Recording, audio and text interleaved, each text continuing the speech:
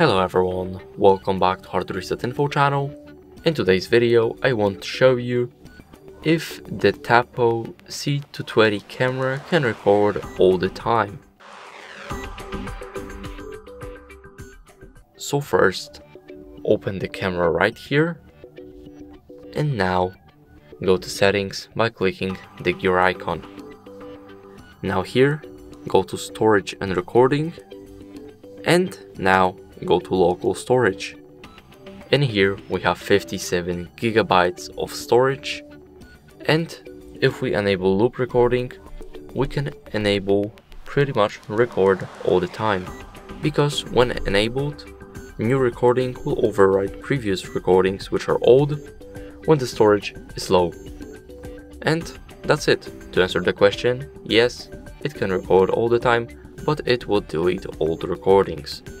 And that's it. Thank you guys for watching, make sure to leave a like, subscribe, and see you in the next video. Bye.